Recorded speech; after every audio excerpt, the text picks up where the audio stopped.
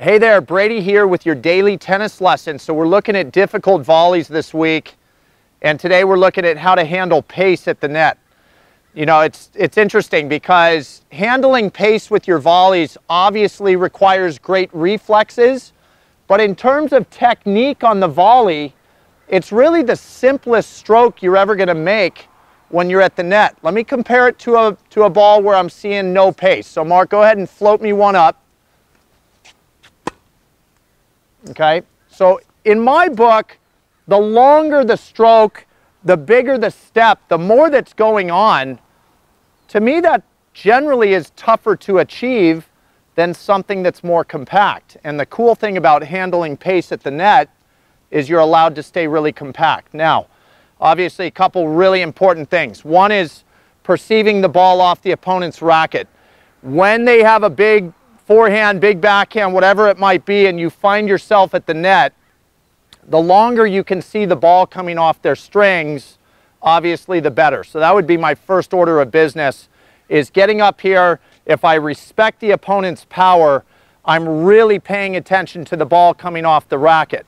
Now, in terms of executing the shot, what we just saw with that longer stride, there's not going to be time for that. So the step, the first thing that's going to get kind of smaller is the step.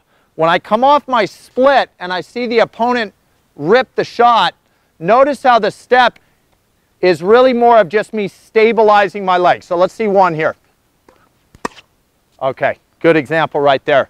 Granted, the ball was out to my side a little bit, so you're seeing some movement obviously.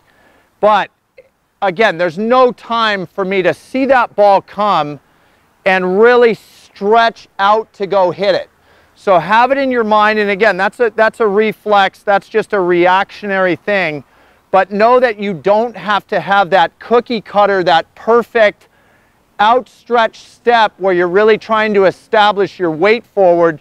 You're really just trying to get your balance to the front of your body, you know, to handle the volley. So the step gets smaller. Secondly would be the stroke itself. Okay, as you can see, when I take a slower ball, I'm providing the pace. If I'm going to get power on a slower volley, go ahead and give me one. I gotta get the pace myself by really pushing out through the ball and extending on it. All the pace that's coming in is how, if I'm going to get power on this volley, I'm going to absorb the pace and just basically reflect it back. So a good way to think of this type of volley when you're handling pace is if you were up against a wall and rallying with the wall and you just rip a ball off, you know, the wall is reflecting pace. That thing's going to come back fast. And now that's essentially your job. You are the wall up here reflecting back this fast ball, okay? Which means the grip tension has to be tight. Okay, as we shorten up that stroke and try to just create a wall for the ball to hit and repel off of, if I hold the racket too loose when that occurs, you could see it. The pace of that shot pushes my racket back. I lost control of the grip, and that ball generally pops up. And now this opponent who has some significant power is most likely going to damage me even more on the next shot. So the wall idea with the shorter stroke is supported by the idea of having a significant amount of grip pressure on the handle of the racket. So let's see that. All right, and there's a great example right there. I felt Mark's power coming in, but because I stabilized that racket so nice, the racket doesn't fall off, that ball hits the strings and really gets back onto Mark in a hurry. Okay, so everything is just shoring up. Let's keep it simple.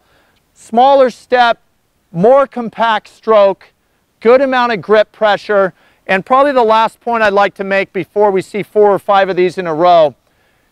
This, again, this is a tricky situation. Your opponent is putting pressure on you. Let's not compound it by trying to angle off a volley like this. I really love the idea that if he's testing my reaction skills, a good volley against power should test his reaction skills. Let's get it back to him quick and get into this exchange.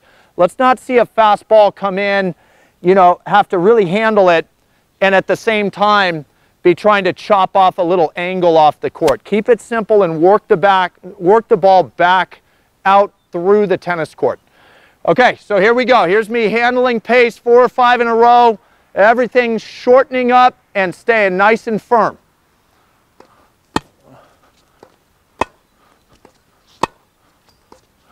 Oh, he stretched me on the last one. He was upset with me. Okay, so there's, again, I get it. The reflexes have to be good. You got to have time, the ability to see the ball off the opponent's strings.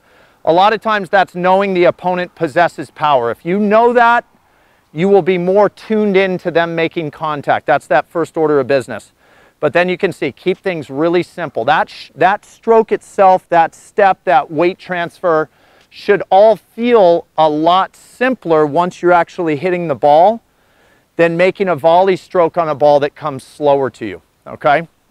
So that's all I got for you today. Hope that was super helpful.